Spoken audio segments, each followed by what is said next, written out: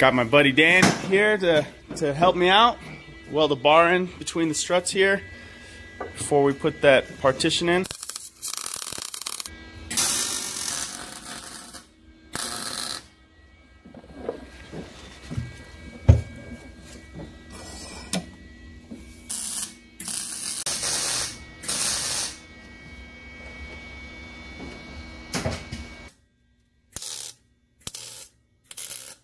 One last little thing.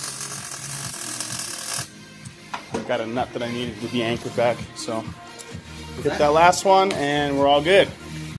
All right, sick. So now that we got it welded in, I'm gonna go ahead and angle grind it all nice and clean, get all these little boogers off and everything, and then start mocking up the partition on the top, which is gonna be the Rx7 window mount. So pumped, really pumped. That was a kind of a big milestone, so I could start actually mocking things up. Where it's at in the process, I'm pumped on it. See, I'm gonna have to work on like this over here. This gap here, you can't really have that. So I think what I'm gonna do is just toss this bottom part out the door, and I'll mount the top Rx7 mock-up piece right here, and then make the shape to fill the gap here. That way I can be a little bit more accurate with, I guess, the template for that little partition. I was gonna originally weld that part in, but I think I'm gonna end up making it out of aluminum and bolting it in with riv nuts on the back side. That way the whole thing can come out. You know, I think that's a kind of a safe way to do it in case I ever have to replace parts of it. But I don't know, we'll see. I'm pretty sure that's the route I'm gonna be going. So stay tuned.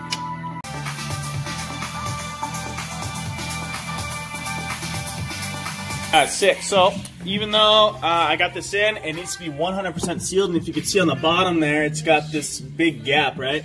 So I'm gonna cut this, or I just cut this piece of aluminum right here, and on the inside, I'm gonna place it just like that, right? So that it covers up the gaps. But then also I have a way to, you know, remove that, you know, if I need to for any reason.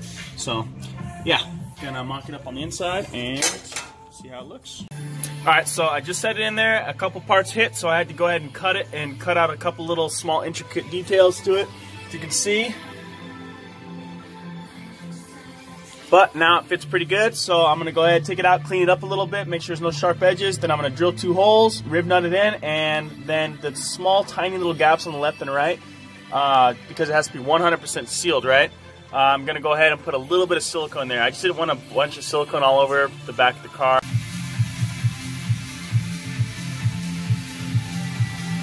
Well, shit. So I went to rivet nut my little aluminum piece in there, and I kind of fucked up. So what happened was, if you guys can see, there's not enough height right here. Sorry, there's not enough height right here to get the rivet nut up and down so that you can pull the actual rivet nut. So what I did was I actually took the top end of the rivet nut tool apart, right? And then I got a 12mm socket right here with an extension so that I can put it on top, and then kind of just hold the bottom with a 19mm wrench, open end wrench like this. That way I could pull the rivet nut without having to use the rivet nut puller, which is like, you know, 12 or 13 or 14 inches high. This allows me to pull the rivet nut with only like 4 or 5 inches of space. All right, so I just set it in there. A couple parts hit, so I had to go ahead and cut it and cut out a couple little small intricate details to it, as you can see. But now it fits pretty good, so I'm gonna go ahead, take it out, clean it up a little bit, make sure there's no sharp edges. Then I'm gonna drill 2 holes, riv nut it in, and then the small, tiny little gaps on the left and right, because it has to be 100% sealed, right? I'm gonna go ahead and put a little bit of silicone there. I just didn't want a bunch of silicone all over the back of the car. I really hate that stuff.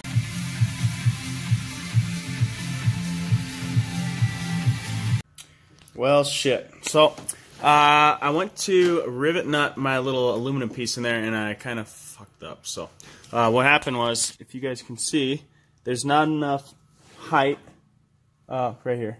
Sorry, there's not enough height right here to get the rivet nut up and down so that you can pull the actual rivet nut. So what I did was I actually took the top end of the rivet nut tool apart, right? And then I got a 12mm socket right here with an extension so that I can put it on top and then kind of just hold the bottom with a 19mm wrench, open end wrench like this. That way I could pull the rivet nut without having to use the rivet nut puller, which is like, 12 or 13 or 14 inches high.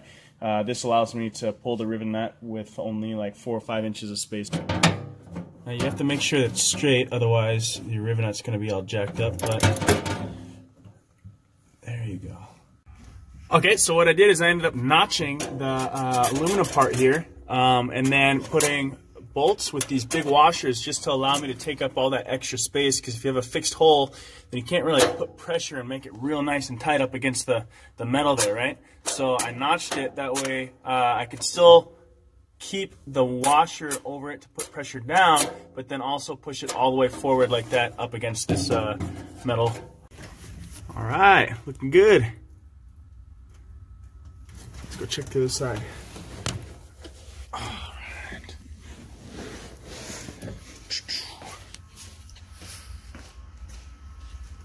Sick. Perfect.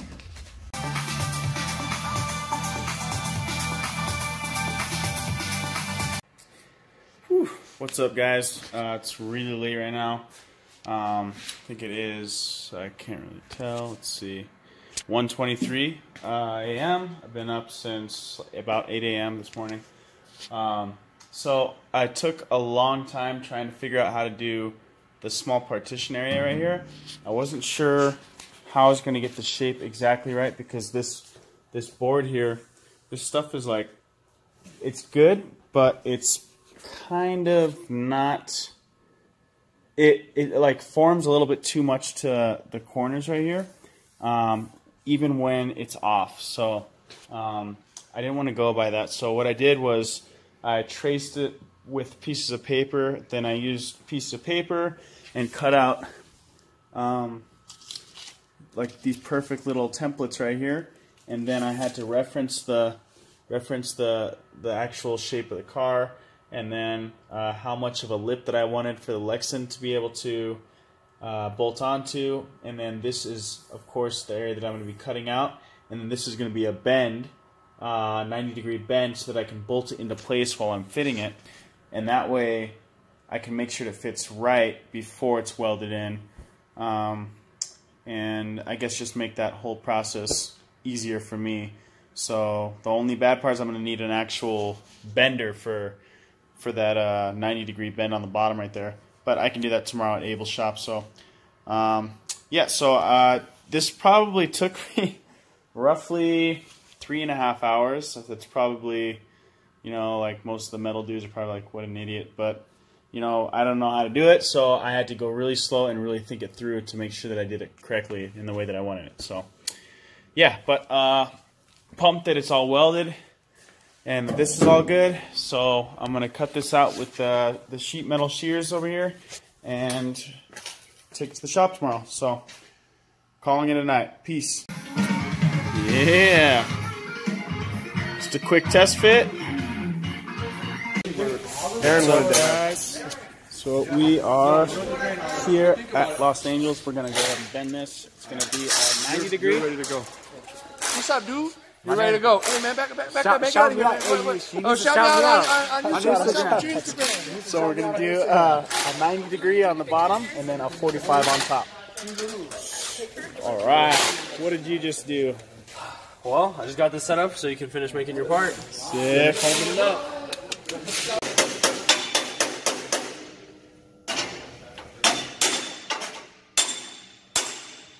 It's not an exact science, or it can be. When the metal's too thick for the brake.